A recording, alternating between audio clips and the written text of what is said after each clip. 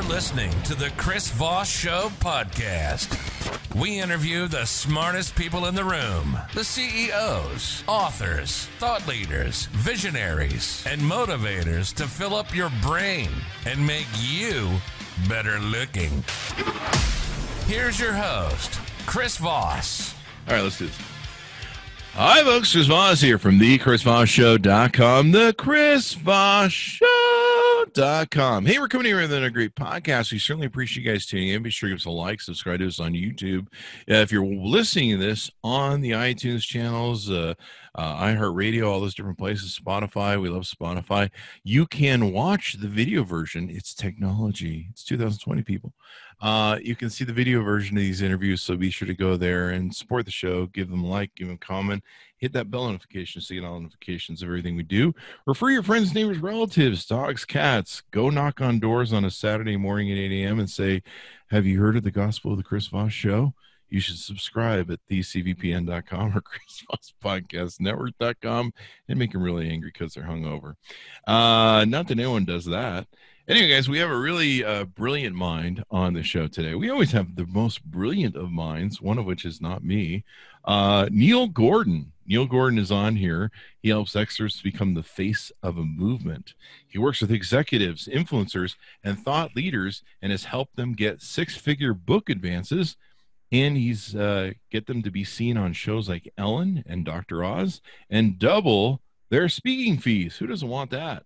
Prior to becoming a communications expert, he worked on the editorial staff of Penguin Random House, where he worked with New York Times best-selling authors. And he's been featured on NBC, Palm Springs, Forbes, Fortune, and Inc.com. Welcome to the show, Neil. How you doing, buddy? I'm doing great, Chris. How are you? Awesome sauce. You know, I'm looking at your picture on your website and looking at your beard. I think you need to stick with the beard. You like the beard? You're rocking the beard, buddy. I appreciate that. Awesome. Yeah, it was originally a quarantine beard, but now it's just become my beard. Yeah, that's why I have to wear the hat, because I've got the quarantine hair. So give me the .com. Where can people find you on the interwebs? You can find me at neilcanhelp.com. And that's pretty much going to lead you to every other rabbit hole you want to go down with me. So I'd say start with that and just have at it. That's why I should start asking people instead of links. I should just be, where are your rabbit holes? Yeah, exactly. Well, that's what the internet has taught us to find, right? There you go. So give us an overview about who you are and what you're about. And then let's get into some of your origin story. Who I am and what I'm about. Well, generally speaking, I like to say that what I'm about is helping people to be more persuasive without everyone needing a shower afterwards. And so when I think about persuasion in the classic sense, it's often this kind of snake oil salesman kind of thing and manipulating people and wowing them with dazzle and everything. And I honestly feel that people don't really just want to be dazzled. They want to be empowered. And there are ways that we can do that. And a subset of that is that I really want to eradicate demagoguery from the way that people get power and the way that people influence others in general, not to manipulate them with fear, but rather to inspire them with hope. And so my life's work is about ensuring that as much as possible. I love that message, inspiring people with hope. People that have to inspire with fear or terrorize people with fear are not cool. In my book. So I think that's the technical term. You're not cool. You know, and we can get into this later, but you know, I mean, I remember learning with sales, you know, you can teach people, you can sell to people either based on fear or based on, you know, getting something. And I'm like, boy, that fear thing really sucks because, you know, reverse psychology and stuff.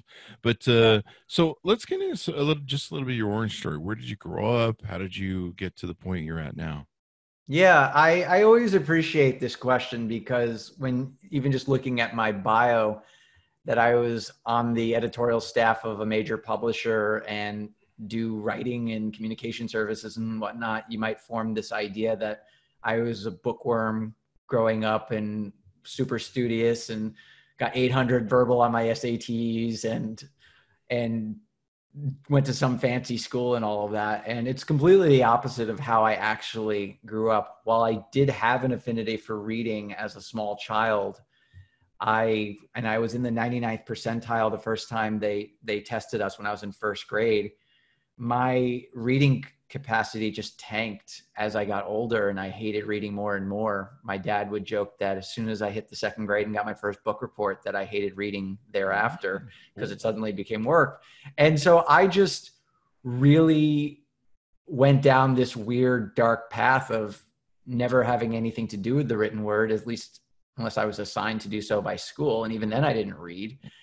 And by the time I was a sophomore in high school, I took the SATs for the first time. And rather than that 800 verbal, I actually got a 330, which put me in the 5th percentile. So I went from the 99th percentile, as high as you could get, all the way down to the 5th. And basically I avoided reading as much as I could through college as well. I still got a 3.5 GPA, but it was just this weird thing that, thank goodness I was good at school, because I really didn't have any meat on the bones of my education there. So I faked my way through it. And then I got to New York City, and New York overwhelmed me, and it was dirty and crowded and busy. And then I found reading while I was on the subways. And I read one book in particular. It was A Prayer for Owen Meany by John Irving. And it was fiction, but it just had such a profound impact on my worldview and what I thought was possible in my belief system and even my religious sensibilities, that I just went into this agnostic, atheistic, existentialist type crisis. And it was very, very angsty, very 20-something. That's exactly what we're supposed to do at that age. But rather than succumb to vice and just numb myself out with this sudden despair that I felt about my own existence, I immersed myself in reading, tried to figure out how the written word could have such a profound impact on me.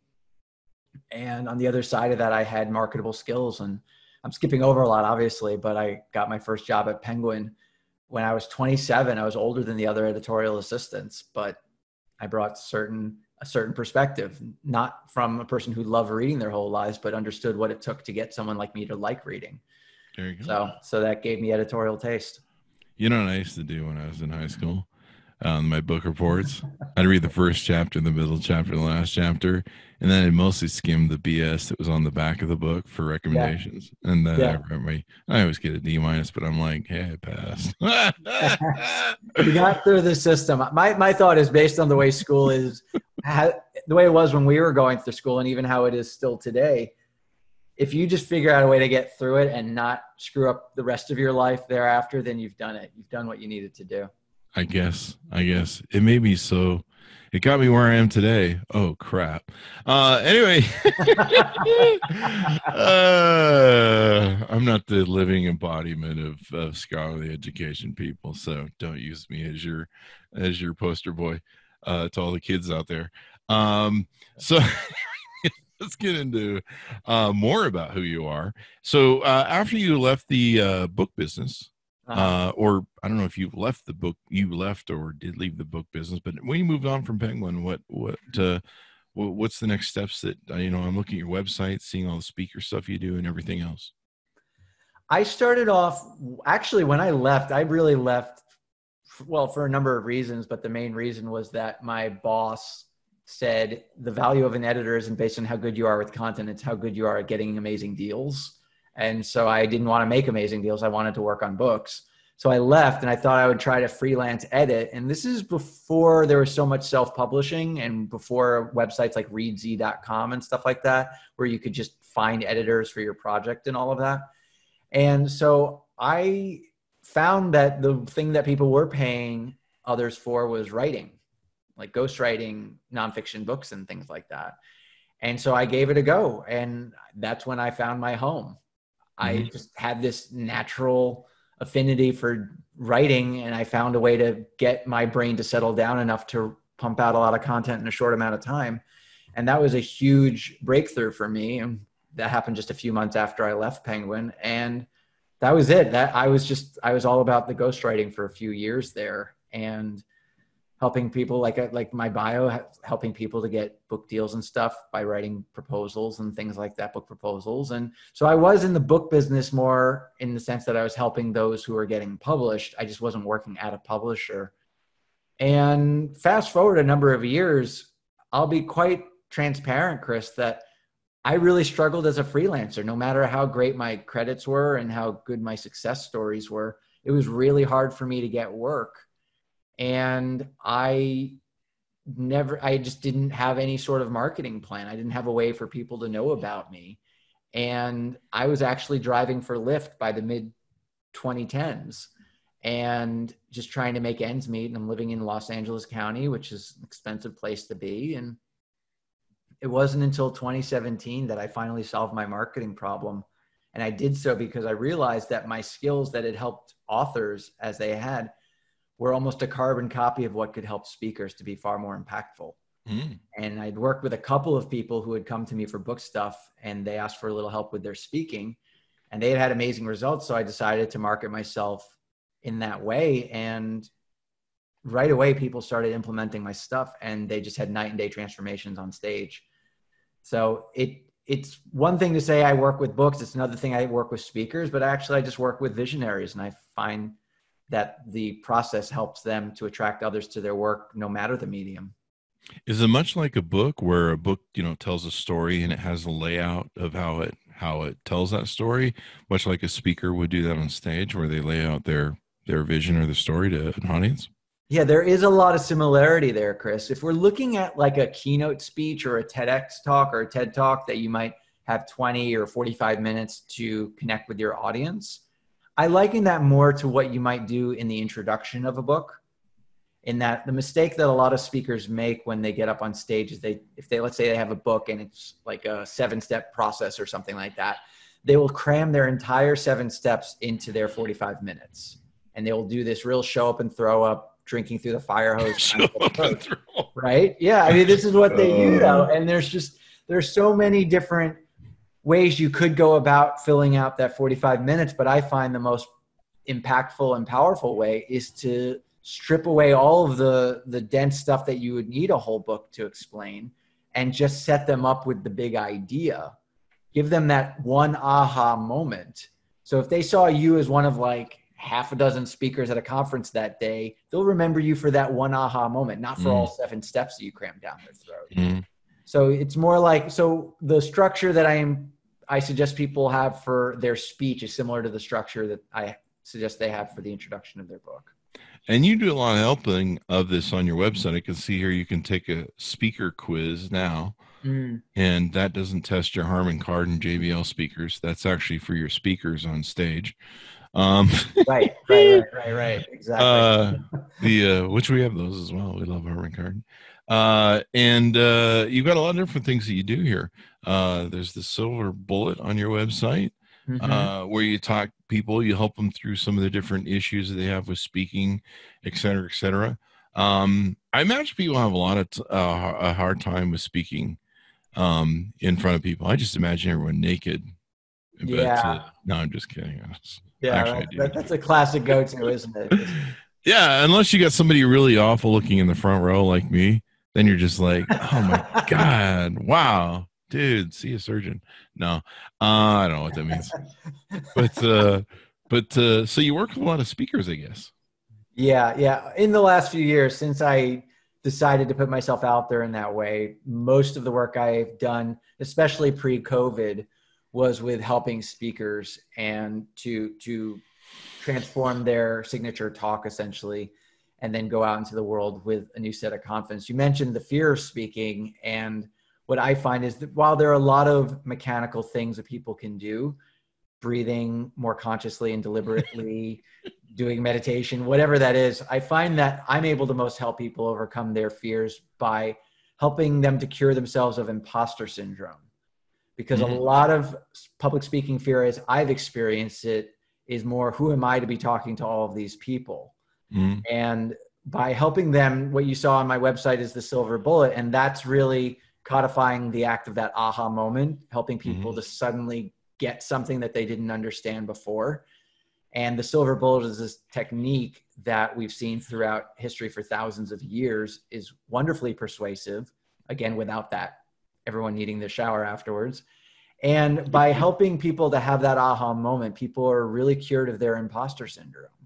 They really just don't see themselves as a fraud anymore because they see how many people go, oh yeah, right. And they get that feedback because of just how powerful that kind of technique is.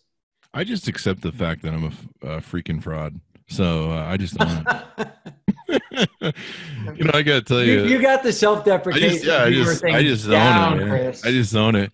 The funniest time where I almost walked off stage, I almost threw down the mic and just said, total imposter syndrome kicked in. Yeah. I'd gone to a speaking engagement and they hadn't told me. I don't know why. I was so focused on my speech, I hadn't noticed the person doing the hand signs on the far. She was way on the far right of the stage. So I was in where was I? Somewhere because there was great barbecue. I think St. Louis or somewhere back there. But just I've been eating barbecue for like 3 days, and so I got up on stage. And I had these barbecue jokes and, jokes about the city I'd put together to warm the crowd up. And so I get up and I start delivering these jokes and they're funny. Mm-hmm. And one of them was that I'd been eating so much of their St. Louis barbecue over 3 days that I was literally sweating barbecue. I was like, if the people in the front row you smell barbecue coming off me, it's coming out of my pores. And I dropped a bunch of jokes and they were dying. Like they were just like, and I was watching the front row. And I couldn't get the front row to laugh. And they were like looking at me like I was an idiot. Like, and they were just staring at me like, what the hell is this problem? And like nothing, man. And so I started pulling jokes. And you know how a comedian, when you can't get that one guy to laugh, for me, it was like the 3 tables up front. Yeah. And like, there's a lot more than just one guy too. So I started pulling out, material and I'm like, I can't get anywhere. And so finally I just had to ditch it and go like, just do the talk. But the whole front row was screwing me, man. Like they were just, I was dying. And that's when the imposter syndrome kicked in. And it's like, you just need to quit, man. You just need to, like, this is not, you're not supposed to be, you're done. And dude, like literally I was ready to throw the mic on the floor and just say, keep the rest of the money for the other part of my retainer.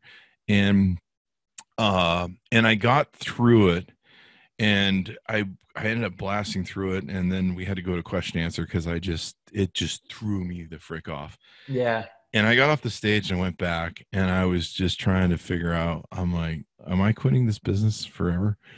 And I go, what the hell is going on with the front rows? And they had these giant round tables. So they were kind of more than rows. Yeah. And they go, oh, that's the deaf committee group that's here. And I'm like, what? Oh, everybody up front on the whole, they weren't like rows, they were giant tables. And so all the giant tables were up front were deaf people. And the sign language gal on the right side that I hadn't really paid much attention to was doing. I just thought, well, they were putting on a video. So I'm like, oh, they're probably doing that for video for, people. Sure. And that's what it was. That was the whole reason I died. Wow.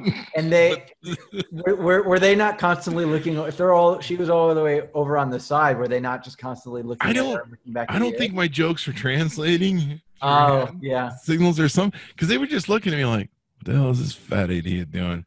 And then they would talk amongst themselves, which that was really screwing with me. Because I'm like, hey, man, I'm up here doing my thing. Can you, like, serious. It was just, it was wrecking me. But that imposter syndrome, like, that went full freaking, like, it just, I had to fake it till I made it through that. And normally I don't have a problem because I got a big mouth. Most people think I'm funny. If not, I can throw myself on the cell phone modulation sort of jokes. But I know what that's like. Yeah, look, and what your story reminds us of, Chris, is that being in the room and experiencing a lot of eyeballs on you all at once is very different than every other experience we have in life. If we're having a conversation, or even now with COVID that we're doing virtual presentations, I have clients who are struggling with just looking at a camera instead of looking out into the crowd and whatnot. And it is ultimately different. There is a unique opportunity and experience around being in a room with all eyeballs on you. Yeah. And you don't get that feedback. You don't get that feedback right away, so you don't know if you're killing or dying. Yeah. And it's harder. Like a couple times when I go on Zoom, it's always that one guy in one of those Zoom boxes that I'm after. And I've actually called him out a couple times. I'm like, I don't know what I got to do to Brian. Brian, what do I got to do to get you off the phone and laugh? Like, look at me, buddy. Look at me. And they have too many distractions at home, where when they're at a conference, they're facing you, and well, I got to put up with this idiot's stuff for an hour. And so I think that makes it even more challenging, maybe.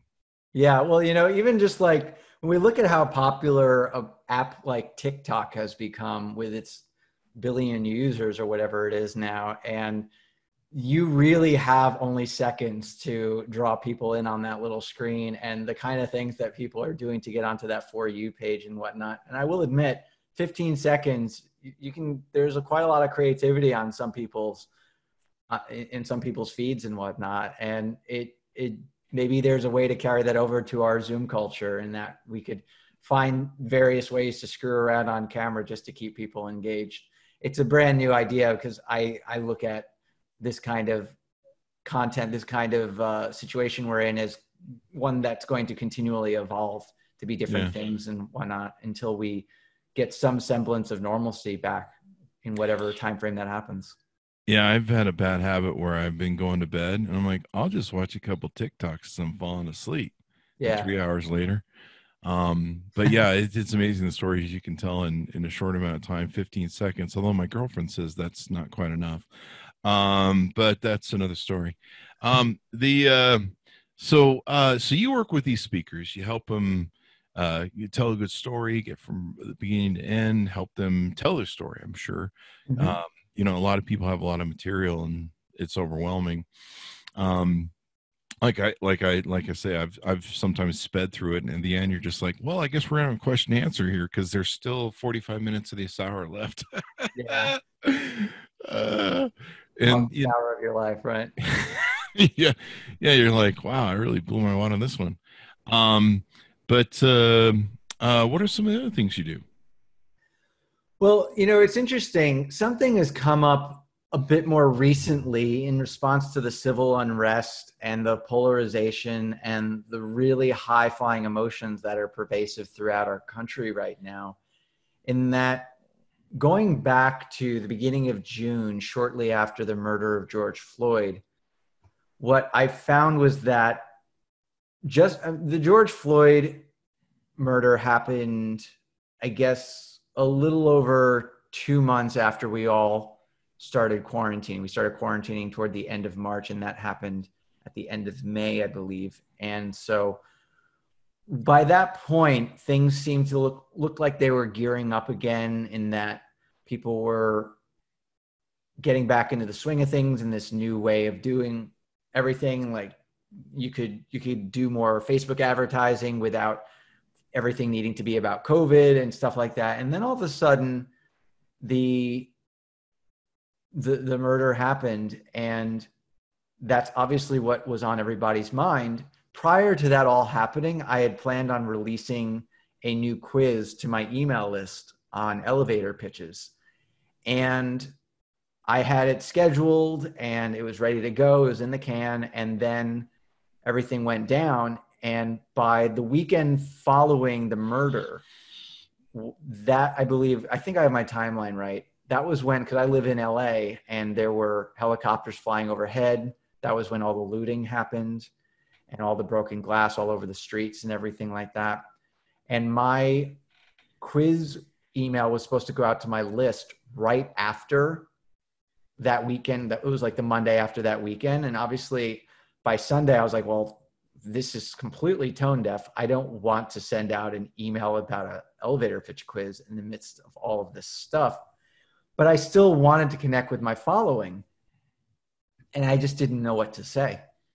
And I feel that especially among those who are white and are in a leadership type position, I've sensed there's a big trend that there was a big trend, and it seems to have settled down by now, but even big corporate giants like Amazon, everyone was plastering everywhere they could what they stand for. And they were making these declarations about supporting Black Lives Matter and the larger message there is that people need to know where you stand on all of this. And this is really a matter of, to each person, they're going to have their own response and whatnot. But I didn't feel encouraged or enriched or nourished by all of these people coming out and saying that. It just seemed very much about, it just seemed very fear-based. It just seemed like people were afraid of being called a racist if they didn't say that or something like that. And again, this was just my experience of it, and each person will have their own reaction. But so I didn't feel called to send an email like that because I wasn't feeling encouraged by everyone else doing it. But I also wanted to connect with my people, and I didn't really know what was going to help them the most. And then I finally, on Sunday night, had the aha moment. And I just wrote them the next day and said, look, what is it that you need help with the most right now? Or what can I do for you right now? And the email told a story about an experience I had in response to the protests happening down the street from where I live and whatnot. And then it segued into, I felt like I wasn't really able to do anything about the way things are, but I don't want to feel like that. I want to help in whatever way I can. And I gave a couple of options. And one was going on a Facebook Live with me to talk about things. Another one was, I mentioned the quiz. I was like, if you still want the quiz, then of course I'm happy to share it with you. And then there were a couple of other options I gave as well. And I didn't ask them to fill out a survey. I didn't automate this. What I actually asked, and I have a decent sized list, I asked them to write me back directly, and that I would write them back directly. And I responded to about 170 emails over the next 36 hours. And what I came to understand, because some people asked for the quiz, some people asked to do the Facebook Live, which we did a couple of days later, and other people asked for other things.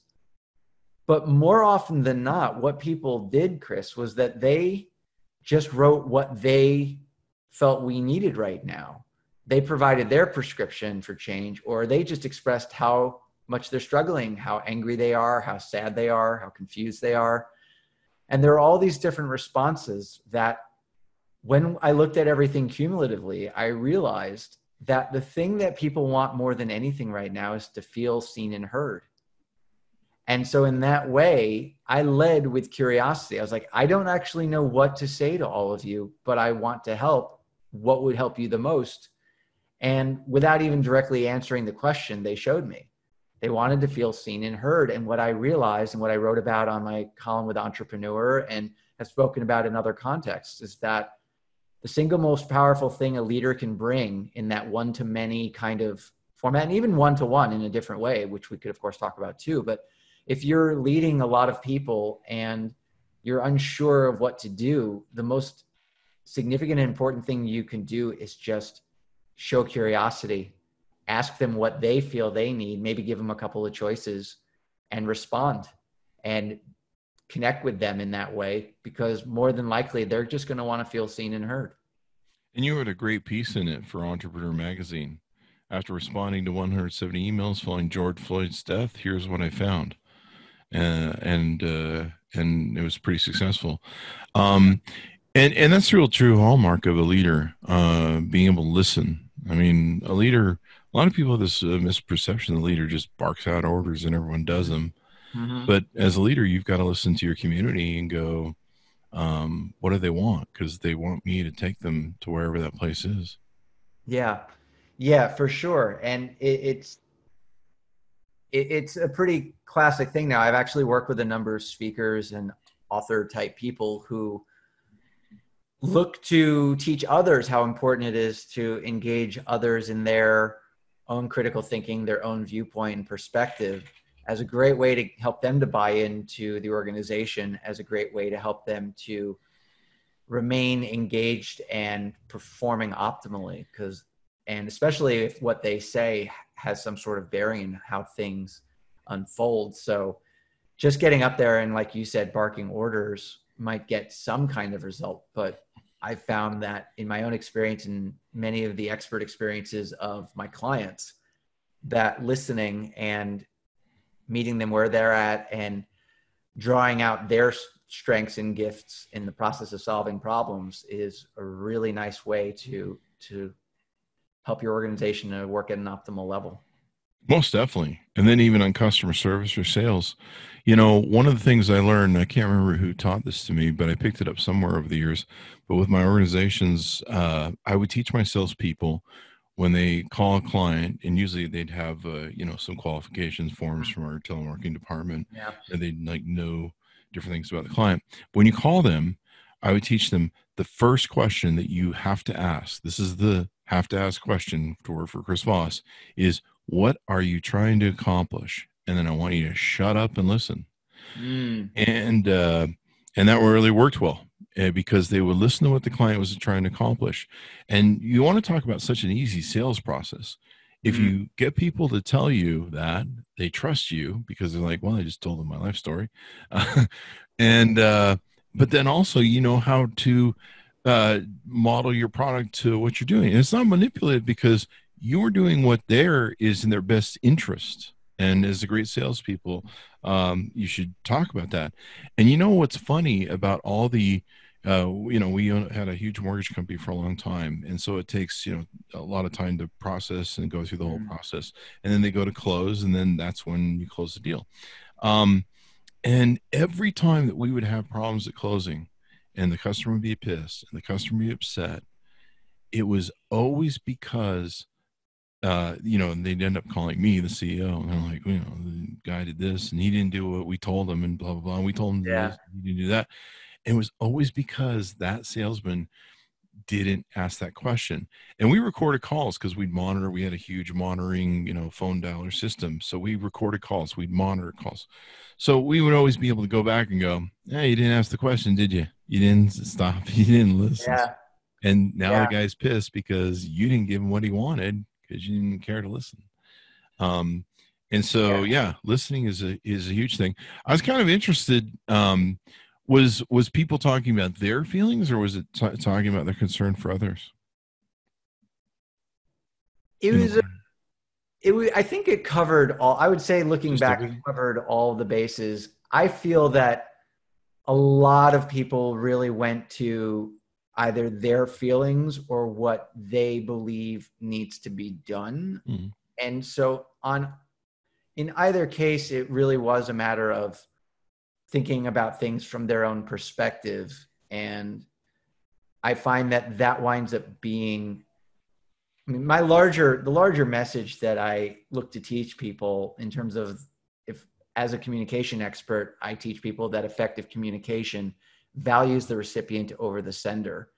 And generally, I find that rings true in most situations because people really do love that feeling of being seen or heard. And if somebody makes the conscious decision to show up in the world in a way that your job isn't to be the one who's seen or heard, but rather hears and sees others, then you'll find that just people most often eat that up. Like they really, I've had so many conversations over the years, Chris, where I know I've been talking to a person for an hour and a half or whatever, and I know so much about their world. And then we walk away and either they don't even know anything about me, or they just ask me in the final couple of minutes about something like, what is it you do for a living or something like that? And it's not that they're not interested. It's just they've really been quite taken with that level of curiosity and whatnot. And so I actually look at those conversations as a win, because it's like, oh, another one who has no idea who I am or what I do, but they feel seen and heard right now. And that was a success. Do you think it was amplified because of COVID-19, because we're all locked down, because a lot of people were dealing with their insecurities, anxieties, or was it we had The Fire Is Upon Us, Nicholas Bacall on, and he says, basically we watched with George Floyd, sadly, a modern day lynching. We watched what was in fact a lynching, and the horror of what that was. Do you think it's kind of occurred to me that the reason that was so watched and less ignored than some of the other people which that we've there's seen unfortunately killed. many. Yeah. Yeah, was because we were kind of stuck inside, and we all had to watch it, which is probably a sad way to force us to come to grips with our racial issues. But the fact we all had to watch it, that we had to experience it, and we're all kind of already in this insecure moment Yeah. of COVID and, oh, what the hell's the future, and am I going to die? And I mean, if you're probably like me, everyone was having these weird dreams. I had the weirdest dreams during those 2 months. Yeah. And you'd wake up and you'd be like, hey, let's go out kumbaya and run around, and you're just like, oh crap, man, that wasn't a dream, that was for real. This is a nightmare. Yeah. So do you think that was amplified because of that? I've always made the assumption that we did have, going into the George Floyd murder, we did have a different baseline. Mm-hmm. I mean, we've had regrettably many instances of this kind of thing, whether it was that specific kind of police brutality or other things that went on because of the inequity of the racial situation in our country. And yeah, the fact that we had the reaction we did to that, to me, has everything to do with how we were already quite raw, and our lives had already, and the things that we craved and wanted were already quite compromised. Not to mention that we evolved to have human connection, to have tribes and all of that for many thousands of years. And while we have, since industrializing, we've become more insular than in the past, we still went out to eat. We still congregated in ways. We still had that. And most of us didn't have that by the end of May. And so that's going to make us way more vulnerable to such a horror, and wake us up in a way that other things did not. And it certainly is giving people time to be on the streets with all the employment that we have, and will probably continue to be so, considering how many poor people we have unemployed right now. It's just crazy what we're going through. So basically you learn a lot of lessons from that, and a lot of experience from what people are saying and stuff. Yeah. I mean, we always have to remember, Chris, that any given group of people whom we might poll for some kind of thing are going to be a specific aspect of the population. I don't know the racial profile, for example, of my audience necessarily. I know obviously it comes with mix. I mean, I work with people and have customers who are of different racial backgrounds and different nationalities and all of the things and whatnot, but it might be an above average college educated group of people. Like there might be a higher percentage of college educated people on my list than in the populace as a whole. They might be a higher percentage of white people perhaps than minorities. I don't know that either way, but we don't ultimately know. And so my sample of data, of experiences with my following, is going to be one perspective and one experience. Another person could write their email list of a similar size and get a different response, for sure. Mm-hmm. What's interesting to me too, I think about it is a lot of these things have blown by us, like school shootings, like they just happen regularly. We just kind of go, yawn. It seems, thoughts and prayers. A lot of these killings that went on with African-American people, there's the moments and stuff like that. Black Lives Matter rose its head it's for, a lot of times, but at the end of Obama's administration. Mm-hmm. And we've been talking about that in previous episodes of the show. But this moment seemed to really hit. And maybe it's because instead of us all having our bellies full and we're busy and we're just like, I can't deal with that right now, we were all just really open to it. And like you say, raw and insecure. And we also had to look at the moment. We had to say, holy crap, this is really awful. And we need to change. And so hopefully it's something that will lead us down a better pathway. I know that everyone's having a lot of discussions. I've tried to make the Chris Voss Show a forum to talk about how we can all be better, which is usually what this whole forum is about, but specifically in the Black Lives Matter movement. You know, I was talking to just earlier today with Dr. Lawrence Chatters, who was on the show, and we're talking about, you know, people that scream out all lives matter, and which is kind of half racist 50% of the time, I think, if not all the time. But Yeah. But it's like I use the analogy that I've been playing with, where like if you were drowning and you yelled it to me, "Hey, Chris, you're on the shore. Can you help me? I'm drowning. Drowning lives matter, eh? I'm drowning right now." And I'd be like, "Hey, man, I'm on the shore, but all lives matter, eh?" I don't, Yeah. you know, it's not just about you, dude. Like, calm down. You're whatever. So, you know, when people are struggling, you know, we need to lift them up. When people are calling out for help, we need to lift them up. We need to say, okay, well, how can we do better? And so, you know, not just scream at people who are drowning going, I'm doing fine. So hopefully we learn from this, we grow and become better people and stuff like that. And hopefully it'll get us to listen more. That's what more people need to do, is they need to listen. But it's interesting, you have the experience when you mail that out, the different replies you got back and the variety of them, in what their conversations were. And then of course it gave you some of the narrative of what you focus on expressing your feelings, how to listen, doing constructive things. Has that conversation been ongoing with your people, or what did you take? What came of it from that point? It's interesting that I wound up having an ongoing conversation with several people specific from the 170 emails that I responded to and whatnot. And at a certain point, it seemed to me that it was more important to give a little space to the conversation, and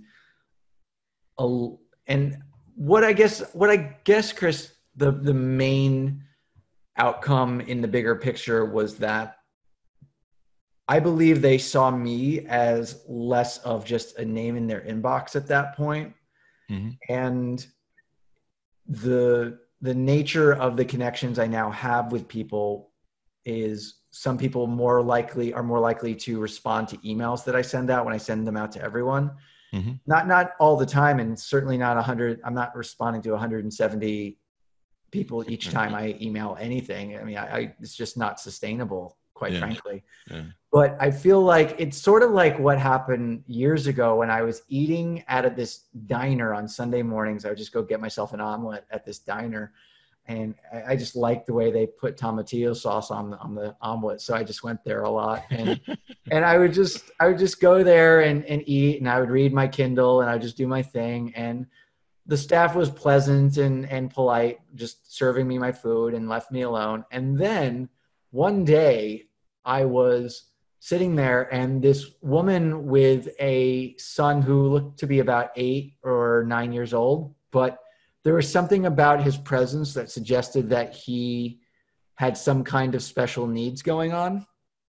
I don't presume to know what it was, but there was a certain social filter that he didn't have, and he just found my Kindle absolutely fascinating, and he wanted to learn about what I was doing. And I'm certainly not going to not engage with him. He seemed quite interested. And the mom, I could imagine what she goes through in general, because he does very quickly break down social barriers, and she doesn't want people to feel like they're being bothered. But I certainly wasn't in any way opposed to chatting with him for a bit. And we talked for a little bit, and I showed him the Kindle, and he got to play with it a little bit, and we talked for a bit, and then they eventually left. But it was a nice, friendly conversation. And after that, the staff at the diner started talking to me more. Like, they just started chatting with me, and I actually had a nice rapport with a number of them, and asked them about their work, and they asked me about mine. And it was just this rapport, this ongoing thing that in the months that followed, when I would continue to go back there, they just wanted it became a relationship of sorts. And it's not, to me, a coincidence that it happened right after I talked with that young boy and his mother, because they suddenly saw me as a person where I was just a customer before them. And not to no fault of their own. I must have had a vibe about me that's just like, just let me read face or whatever. And so I sensed that emailing my list in that other way had a similar impact, that suddenly I wasn't just a person in the inbox. I wasn't an online marketer. I wasn't an information products guy. I was a person. Yeah. And I am there to talk and there to help and do whatever I can. And I'd say that it moved the needle toward a digital automated type business being a bit more humanizing. Do you put this forward in your schooling and teaching and coaching of speakers and stuff? I had made it a point after I wrote that article for Entrepreneur to let my list know about it and to say, you inspired this article, and to connect the dots between how they showed up and how we connected and whatnot with how they could actually make that actionable for themselves. And what talking to you right now, Chris, makes me wonder is maybe it would be good just to do another check-in and find out how people are doing. We're now approaching almost 2 months since, a month and a half, I guess, since that all happened. And I would say that it would probably be a good idea just to check in and see how they're doing. And it's not teaching them about TED Talks, which I often do in my emails, and it's not sending them a survey, and it's not doing anything that's more markety or anything. It's just, hey, just wanted to check in and find out how you're doing and do that. I think I'll just need to set up a day or two of not having anything else on my plate for when they actually write back. I think that's the beauty of true leaders, which is what you're teaching, in being authentic and having empathy. I think that appeals to a lot of people. The human experience appeals to a lot of people. For a lot of years, I've always tried to always be authentic. I've always hung it out there. That's just kind of my style. That or I'm just sloppy and lazy to format it up, right? But even then, there were some things I didn't talk about. There's some things I didn't open up about. And a lot of my social media friends, speakers, and book writers do the same. There was kind of this PR plate they'd always put out and everything else. And there was some things that happened in my life. Well, one of them was my dog dying. And I think some family died and a few other things. For a year and a half, I had a dog going through cancer, and I was doing a lot of hospice care and everything else. And at first I really struggled with, like, do I even want to share this? Does anybody care? They're busy buying Chris Voss, whatever products, XYZ. Yeah. And I opened up about it and just bled it out. It was kind of something I had to do anyway. Yeah. And cheaper than a psychologist, I guess. But no, I bled it out online, and a lot of my audience had come with me on the journey. So, they were sold a little bit on the Chris Voss, but those were the things that really gave me more depth as quote unquote leader, as someone they followed or looked up to or listened to. And those were the real magic moments. And the feedback I got was extraordinary because, what I found was it just wasn't about me. And okay, well, I told you my horrible story that happened to me. My horrible story emulated with a lot of people who either had gone through that experience or were experiencing it or whatever.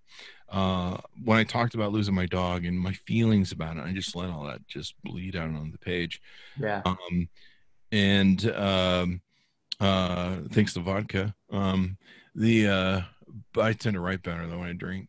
And so what was funny was I had people write me and they go, my dog died or my father died 20 years ago and I never got closure. I just kind of sealed myself off. I never got closure and never dealt with it. And watching you go through your experience and witnessing it made me realize that I hadn't dealt with that, and you just cut me open and helped me get rid of the poison I've been carrying for all this time for not dealing with it. I was like, holy crap. I didn't write that for that purpose, but wow, what an amazing outcome though, right? What amazing outcome. I've changed people's lives. Yeah. And over the years, I've gone through weight loss challenges where I've lost a lot of weight by becoming a vegan and come back again and talked about it. And it's been a consistent theme where the human experience, the lessons that we learn and that we share with each other. I mean, this is what books, movies, TV, when you used to work with books, this is what we're looking for. We're looking for the stories that shape and change our lives, that make a difference, that we can learn from. I wish I hadn't waited till I was like 40 something to figure that out, late in my late 40s, to figure out that life is really about stories. Yeah. And I imparted to my niece and nephew this year when they both were graduating. I said, life is about stories. Go through life and collect them. That's what movies and TVs and books and people listen to this podcast. That's what they're doing. They're trying to collect stories, but the human element of it. And, you know, it doesn't even have to really be about sales, because that kind of takes care of itself on the other end, especially if people believe in you and your product and trust you. And being able to have that trust too goes to the next level. And certainly I'm not trying to manipulate that, because Jesus, I mean, that just would be ugly after a while and a horrible sort of thing. But I think people can sense that. They can go, he's really grieving. And he's really human, and he's just like me. And people like that. That's one of the reasons I start the show out with give me your origin story, because people can go, hey, this guy's just like me. He puts his pants on in the morning. He had struggles when he was raised. Things shaped him. And those are the interesting things that people like, that give you dimension. Maybe you picked up more dimension, not to say that you were lacking dimension, but maybe you became more dimensional as a leader to the people on your list. Yeah, it's entirely possible. And no matter what, if we're looking at this larger landscape of sharing ideas and persuading others and being a leader more consciously, if we remember fundamentally that we're all people at the end of the day, and we're all struggling on some level and all have goals on some level and all of that, if we continue to treat others like that, even if they're not necessarily doing so in response, there's just tremendously ripe potential for meaningful connection to evolve from all of that. Yeah. Something that we all benefit from. I've sold people things, and because of the interaction I have with them, for some reason I touch them or move them, and they'll tell me about how the experience was more than just, you know, I thought I was like, okay, well, you got your stuff. I've had people, like, I remember one time I've been yelled at, you know, I got the call of where the salesman didn't do the proper thing, you know, and I'll be like, okay, what do we got to do to make you happy? I want you to be happy. I'll write a check for a couple $1,000, you know, whatever it takes to make you happy. And they're like, really? You're going to do that? I'm like, yeah, because I just want you to be happy. And I don't know, you'll probably never come use this again. I'm a jerk. I get it, but I want you to leave happy, and I want to try and fix it. So what do we got to do to fix it? And I've written checks up to $5,000 to fix customer service problems. And what's funny is they would come back a year later and they would tell me how I was the greatest human being they'd ever met, and, you know, that sort of rap. And they'd be like, we had such a great experience with you. And I'd be sitting there just going, I actually remember your phone call, and you really hated me, and you were really mean. I don't even know I wanted to business with you. But how we respond and how we interact and deal with people makes all the difference in the world. And I think it's great for brands to do it, but you know, the hard part is you can't be manipulative about it. You can't be fake. You've got to really be authentic. You know, it's kind of like when you see Google go, don't be evil, that's our motto, and then they're evil, and you're just like, well, that didn't work. Yeah, you're going to be curious. Like I said earlier, that curiosity is a real valuable thing, but it helps to actually want to hear the responses that you're curious about. Yeah. Authenticity is key. It would be interesting for you to keep track of that for a while. The whatever the map is that goes to from those emails and what people do, because we're still in a moment, and it's interesting to me. A lot of things are going on in this moment. The scarcity or the perceived scarcity of it. Well, what if we don't have jobs or we don't have money, and what if the economy is in? And so now it's got to be, I fight you for mine and you fight me for yours, and, you know, that sort of mentality.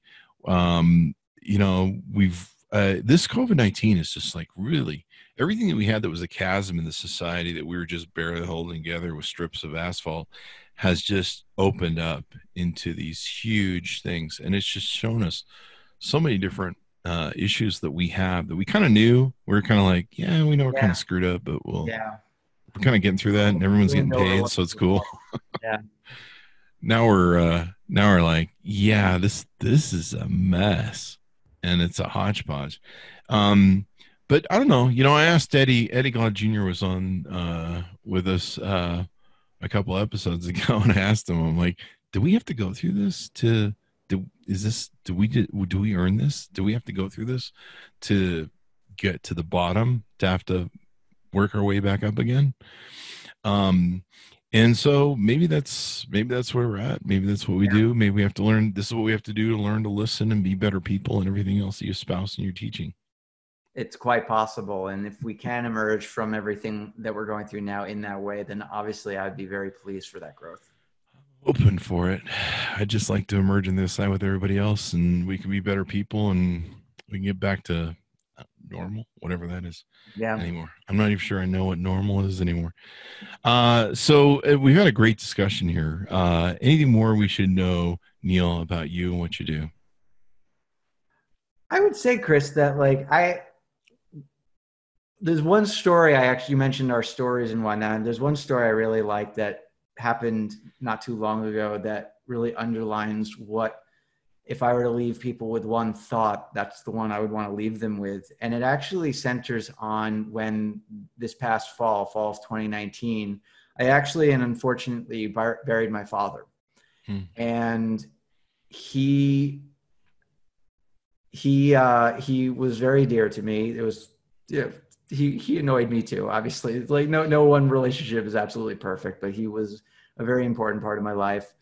And we had a fairly traditional Jewish funeral for him. And even though that wasn't really his jam, but we did it, and I went up to eulogize him. And when you have a communication guy and a public speaking person as your son, you're going to get a very deliberate and consciously constructed eulogy. It's like, I'm not going to be accidental when I go up there.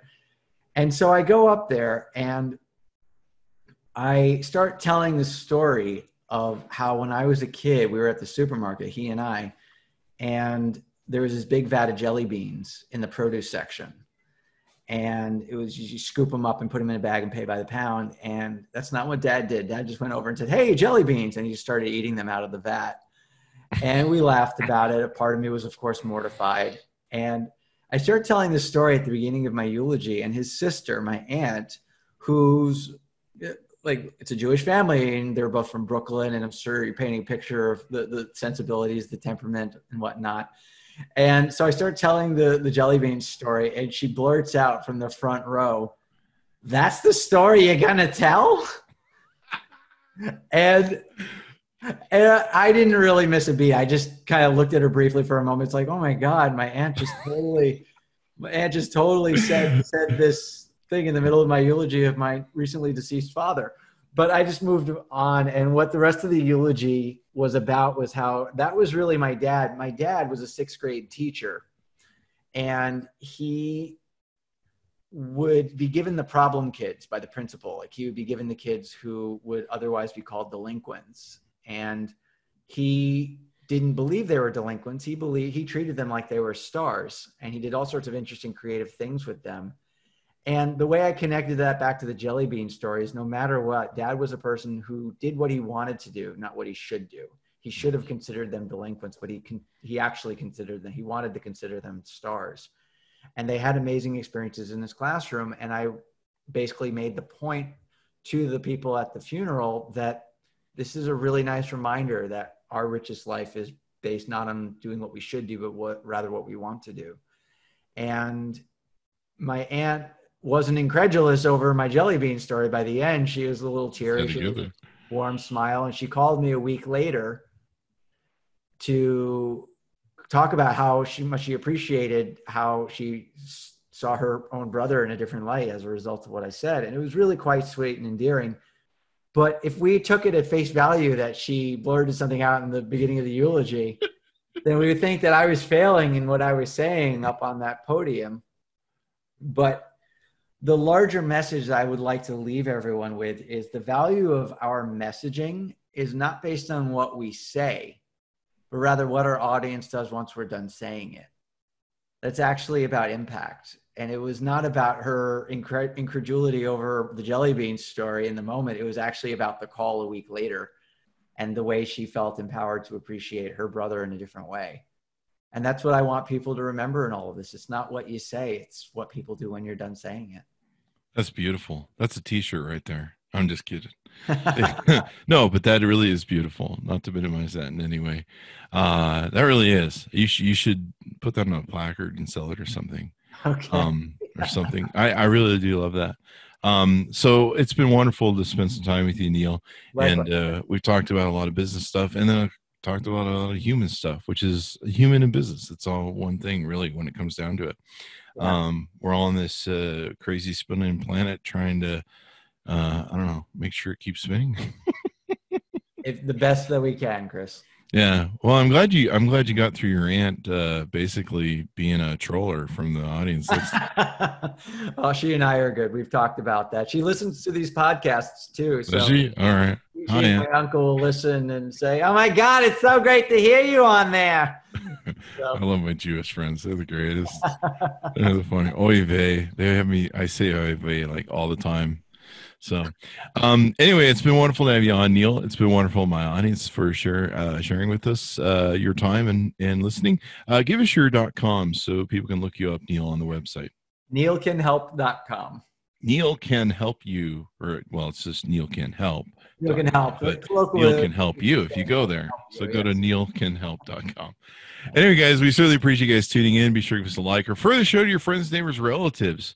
Grab them by the phone and just say subscribe to thecvpn.com. Or if you want to see the full video of this, you can go to youtube.com/Chris Voss. Thanks to my audience for tuning in, and we'll see you guys next time.